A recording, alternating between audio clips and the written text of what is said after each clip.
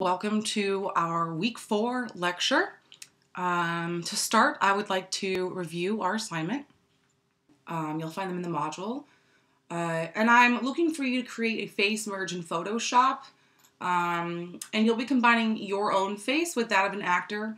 You can pick any scene from a television show or a movie, whatever you want. I am asking that you upload the scene that you would like to work with and get approval. You'll see in the course modules that there is a place for you to upload that, and I would like that this week on, I believe, Wednesday.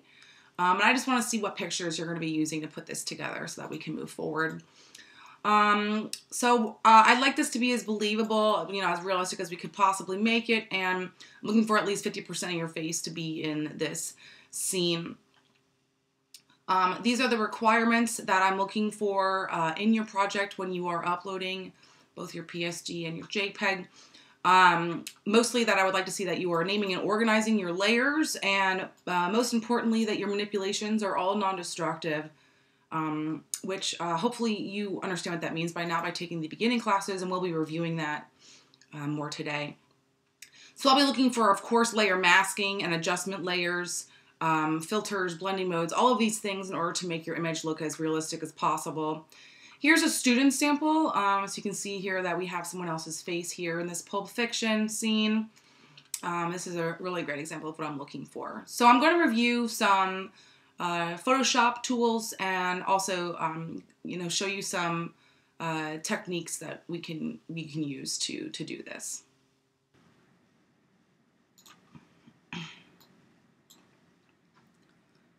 So here's a recent headshot of mine that I'll be using for our demos today. Whenever I start a picture, I always start by copying the background, which the hotkeys for that is Command-J, and I'll always have that extra layer of my background to copy. So of course, to quickly review, some things that you're going to need for this assignment, of course, will be transform tools. You can go to the Edit drop-down and use Transform, or to scale it or rotate it, what have you.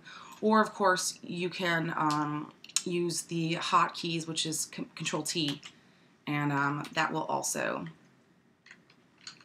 bring up the Transform tools. All right. And of course, to mask out, let's take this figure off of this background and put it on a different one. Let's just pick one from Pexels. It should have a background section here. Let's see.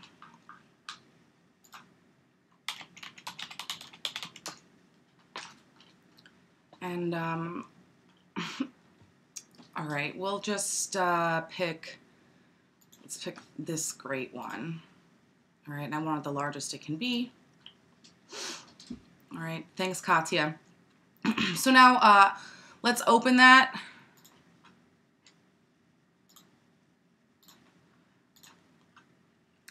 And let's work with it. So I'm going to put this over to the edge here.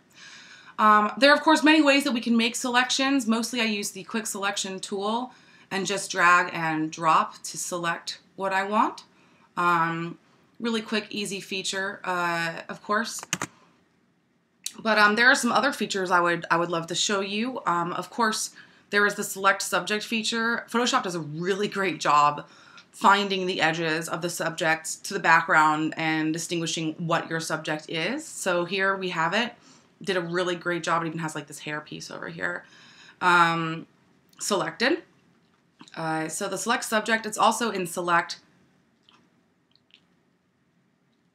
select and mask. All right, subject. So you can also find that in the select drop-down. But when you're using the selection tools, these should be up on the top for you. So we can always enter the select and mask mode. You can see here right now my view is on a white background, and it has me already selected since I had the select subject already applied. You can, of course, refine your edges with the Refine Edge tool. I actually really like how the hair looks here, but What the refined edge tools essentially does is work over your edges in case you have things like hair that you would like to include in your picture, and it will kind of feather that edge a little bit for you. You can, of course, this edge detection is really nice. It can make your edges a little sharper, as you can see, right? A little more defined. You're able to smooth your edges if you would want to do that, which could be really helpful, you know, so that you don't have those weird angles and points that sometimes happens when you have a rough selection, you know, maybe down here where like the shirt is selected in a strange way because of the background or something like that. Feathering, of course, also will help feather your edges. You do want to be careful of feathering too much. You can start really losing, right, your edge here and starting to look like an angel. So feathering really should be lower. Lower is better, but a little feather is always nice. And contrasting your edge, of course, too, will kind of really define that edge. See how sharp that is. And shifting your edge, of course, will move it, which we don't need.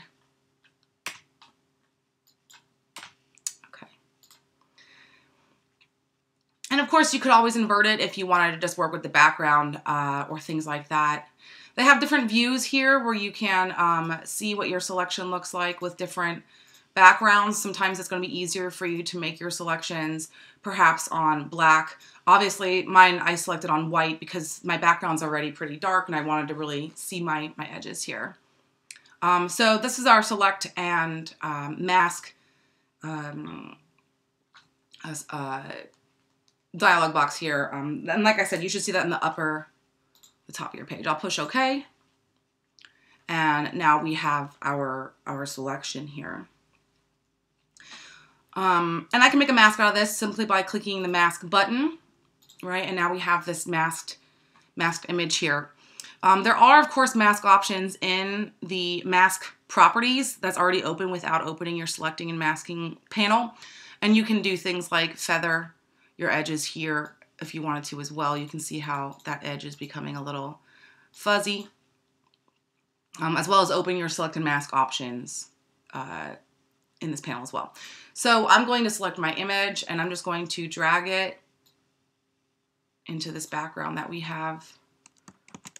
Command minus to zoom out. I'm going to Control T to scale my picture, and I'm going to fit myself onto this background here. All right, so there you have it, easy enough. Now I've been put into a different place.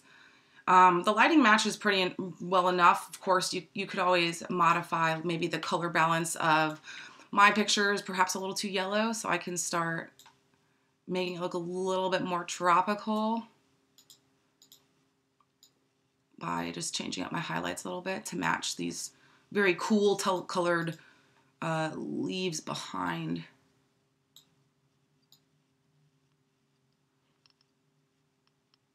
And now there's just that slight difference kind of blend into there a little more. Obviously, it's doing a lot of other modifications with my hair and things like that. And you could just keep working on that by making clipping masks. I'm holding Alt and attaching that to the layer underneath it. You know, you can bring up your grays maybe if you're feeling like that's getting to be a little bit too intense. That's a little too much, but now at least you can see my hair. It doesn't just blend into my shirt. And you know, you could use the brush tool, of course, with white or black in order to modify your mask here. So you know, the reason that we're working non-destructively is if you make a mistake like, whoa, and oh wait, let me just make it brighter so you can see it, right? And you accidentally erase part of yourself, you can simply push X to, you can see my colors toggling here, and use white just to bring that back.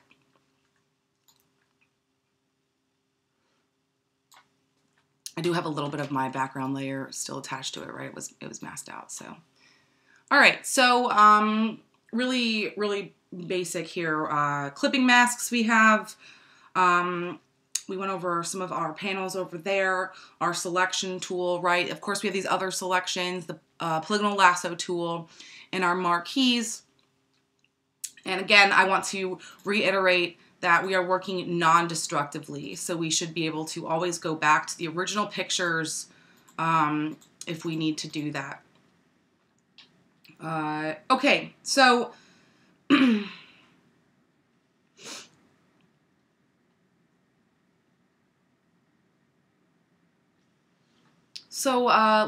let's work with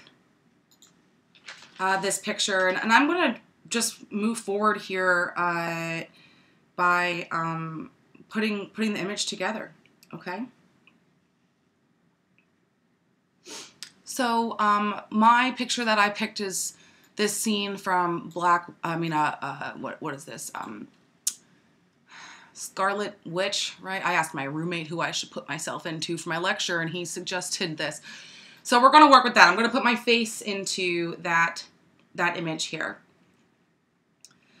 So I'm going to start by grabbing my image. I can just push Command and click, and it will grab my selection.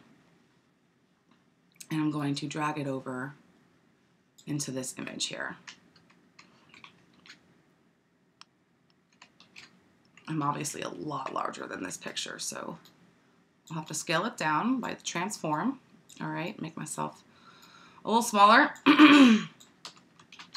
And then what I'm going to do is bring down the transparency of this layer here. And I want to match our pupils up as well as I can. Generally speaking, if you can get the eyes to line up, the rest of the features should kind of fall into place. So I'm going to do Control T again and start working with matching the features in this scene. Right, we're going to have to do a little rotation here. All right.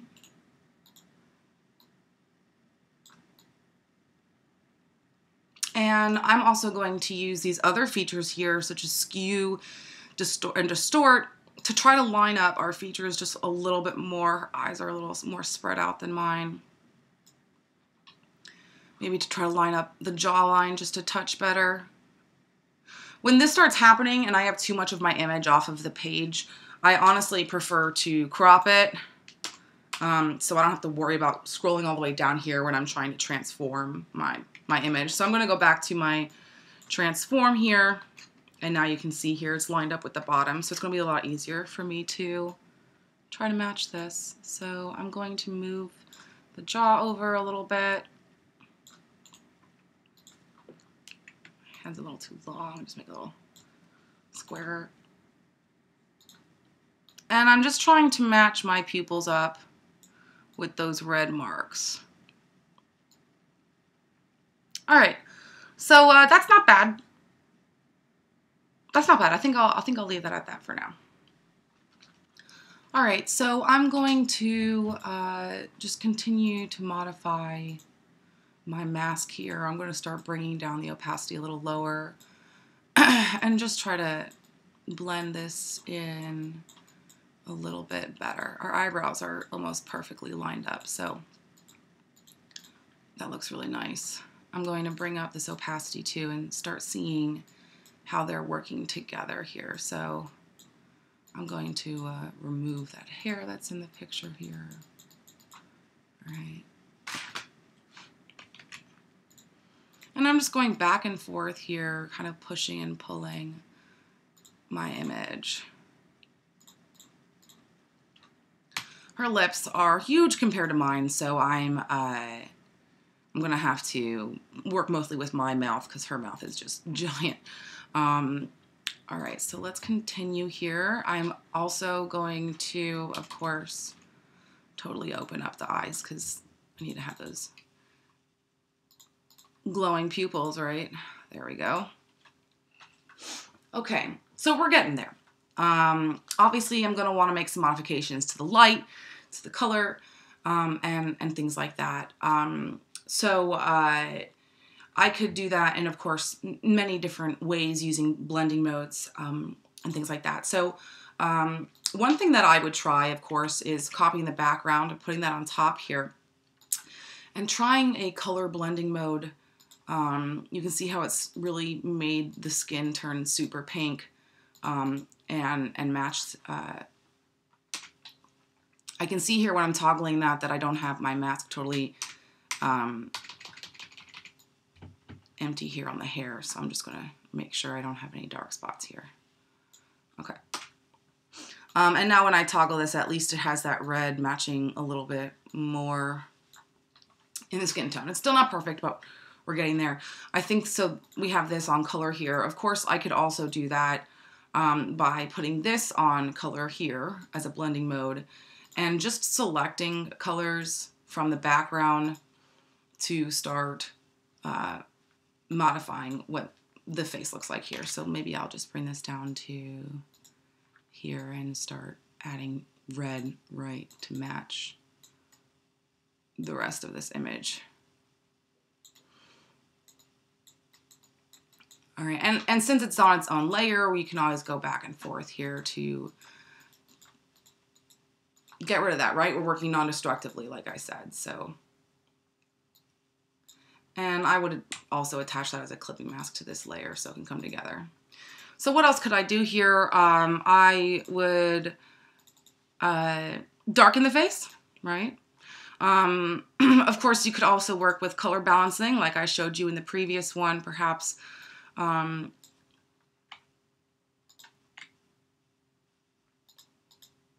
Perhaps adding some more red and yellow. Well, it's not really that yellow here. It's kind of blue.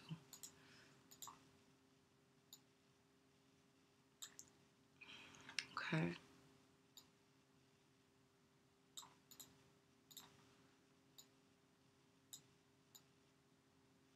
Oh, the color balance worked pretty nicely here, so it's really affected my highlights, my shadows, something that's a little bit more realistic here. And I think that I would also darken the face, right, in that original image. The character has super dark inset eyes, right, heavy shadow. I don't have that here.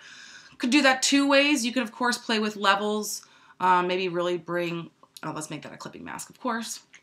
Maybe really bring down the blacks here.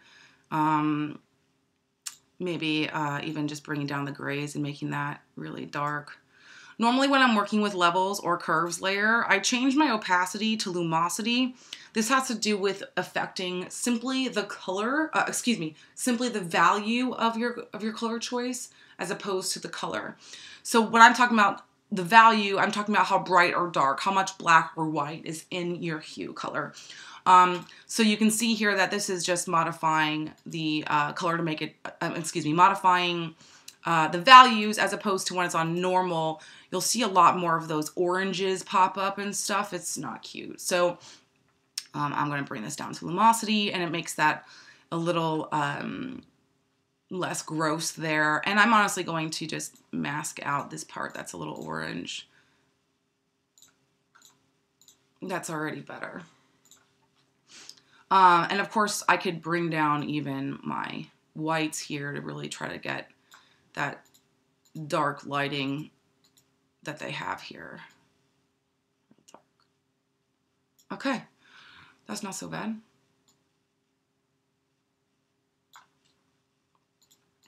Okay, it's still a little orange to me.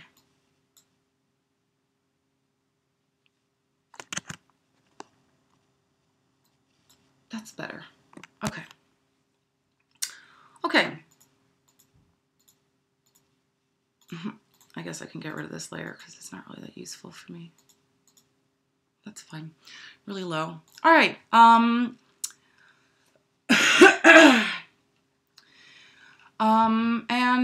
The last thing that I could show you, of course, would be dodging and burning in a non-destructive way. And you do that by first filling your layer here with 50% gray. Oh, let me fill it in to 100%. This is too light. All right, and then we're going to change our blending mode to overlay. Now, in all of these third options of blending modes, they're contrast blending modes. These are to darken, these are to lighten, and these are for contrast. So if you're starting off with 50% gray, that is essentially transparent, and anything lighter than gray will become lightened, and anything darker than gray will become darkened. So let me show you. We have a gray layer here. Again, this is to work non-destructively. And let's say I just want to try to lighten up this part here. I'll bring this down a touch. And I can start lightening that. Maybe make the eyes glow more, I don't know. And of course, the same is true with using black. You know, this was a really dark part in this original image, so I'm just going to try to darken that up a little bit more.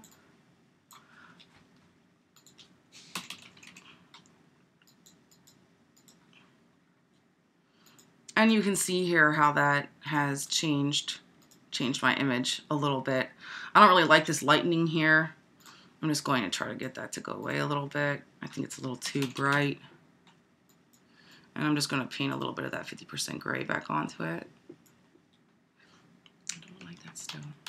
I'm just going to mask this part out just a touch. 9%. Let's bring this up.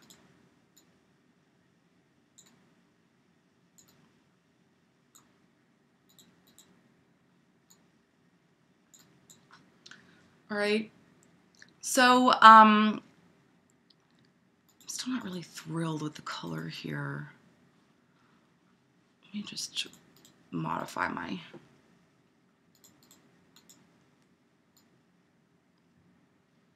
shadows so that that part isn't so orange. That looks better. That's better. Okay, cool. All right, great. So that's generally here the basics to what I wanted to show you. Here we are with my face here matched into this image here of our Scarlet Witch. And it's relatively believable, right? You can't totally see any seams. The features are lined up pretty well. It came together pretty nicely. If we go back to this image here that we were working with before, I just want to show you a couple more things. The first one being here we have some image here on a black background. If things are on white or black backgrounds, it makes it easier, A, to select them from the background, or B, use blending modes to remove the background to add the images together here. So I'll show you what I mean here. I have my image here that I placed. I'm going to scale it, right? Command T and bring it out to my edge. Here. All right. And now what I'm going to use is one of these lightning modes. And you can see here how it's starting to add itself to the picture. And the background is totally removed, right? Because it's black. So that's not so bad. I would bring this down a little bit if we're trying to make it a little more realistic. And then I would mask out, you know, anything that might be on the face here, because that's not a good spot for the bubbles. So I'm just going to take that off here. And now there's no bubbles on the figure. Easy enough to do. You know, this is on screen at a pretty low opacity. Sometimes you might want to use, you know, one on screen and then, you know, one on lighten or one with colored, and you can get some pretty fantastic effects. You know, I'll bring that down just a touch. There, and now you have a nice highlighted edge and some nice color there. I can bring this one down a touch too. And that one not like those crisp corners, crisp edges, I should say. There's no corners on bubbles. All right, and you can see here how I'm starting to put those together, you know, and have this floating bubble effect. Some of these I still am not a huge fan of, so I'm going to mask that out a little more.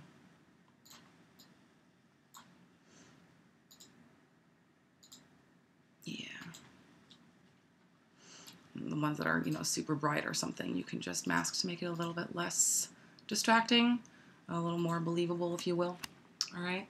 You can do this with fire, you can do this with bubbles, you can do this with clouds. Really nice ways to work here. And of course, if you're looking to add drama with clouds, you would be using one of the darker blending modes as well. So the last thing I want to review here is the liquify tool, the liquify filter, I should say. And if you want to work with the liquify filter, you need to convert your layer to a smart layer. You can do that by right-clicking here and converting it to a smart object. And you can see here that the mask is gone, but don't freak out, it's still there. You can always double-click these options here and see your mask if you need to go back to it. It's in a separate file, but you can modify it if you need to do that. Let's open that image again. So, where's my headshot? Okay, so here we are with our smart object here.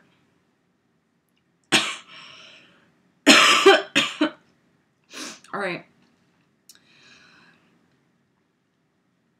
So the reason that we want to make this into a smart object is because if you make any edits with a filter edit, you can go back and change it, and it'll start listing it to you. And I'll show you what I mean. First, I'll show you what the liquify tool looks like in our filters. Now my computer doesn't have, it's a little older, so it doesn't have the processing of some of this. I do encourage you to experiment with that. But just to review what some of these tools are here in the liquify tool, this tool would be used to push things forward. And the larger your brush, you know, the more it could, you know, affect something in a way that might seem a little bit more realistic. You know, maybe if you want to bring the shoulders down, something like that. You know, all these tools are kind of what they use to make, you know, celebrities look really skinny or, you know, whatever that they're doing in magazines. You can use these kind of tools for. The next one is the reconstruct tool. That's just to go back. The smoothing tool is exactly what it sounds like. It will smooth those edges there. All right. We have these tools. This one I believe is called the pucker tool. The pucker tool will make things smaller. So if I were to hold it over my eye, I could make it smaller. Very, very scary. But of course, you know, if, in practical application, you know, maybe you want to use that to, you know, maybe people do that to make their nose look really bitty. You know, with a couple simple clicks. I've used this before, you know, if people want to look smaller in pictures, sometimes they have a tummy. This one's a good one. And then we have the bloat tool, and the bloat tool is to do the exact opposite. So if I wanted to, say, make my lips look more like, you know, the red Scarlet Witch, excuse me, then I could make my lips look larger by bloating them. You know, you could also do this for your eyeballs, you know, just center it in the pupil. You know, of course, you could keep going for all of infinity and just really make yourself look like an anime character. Right, so that's going to be with the bloat tool. And then, of course, you can go back to what you're doing for using your mask and things like that. So here are your tool options. I, of course, used the hotkeys, you know, the brackets to make my tools bigger or shorter. You know, you could keep, you know, reshaping the face perhaps by, you know, you could bring in the jaw more. You know, whatever people might want to do to pictures to make them look totally crazy. You know, maybe bring down the hairline. That kind of thing. You know, bring up the chin if you want to do that. Okay, so of course, I do encourage you, like I said, to work with the face aware liquify. That's what you would use this for here, this option here. Again, my computer just doesn't have the processing for it. But you can see here the different options that you can have when it is monitoring a face, where you can make the eye size larger, you can make them higher right on the face, you can tilt them in, so the outside of it might tilt up a little bit, it makes people look a little happier. Eye distance, of course, spreading them out. There's, you can move the nose up and down as well as make it wider or narrower. The mouth, of course, you can smile, make it smile more, bring up the edges. Upper lip, lower lip, right, making them fluffier. The mouth width, how wide out it is. Where it is on the face, higher or lower. So there's a lot of options here. Face shape, right? You can make the forehead smaller, you can make the chin smaller or bigger, make the jawline more narrow. These are all really great features here, and it might help you a lot if you have to, you know, slightly modify your face to make it fit because of a perspective change or something like that. All right, and now we have this ridiculous version of my face. All right, so that is that. I'm going to stop here. Feel free to email me if you have any questions, and good luck. Enjoy.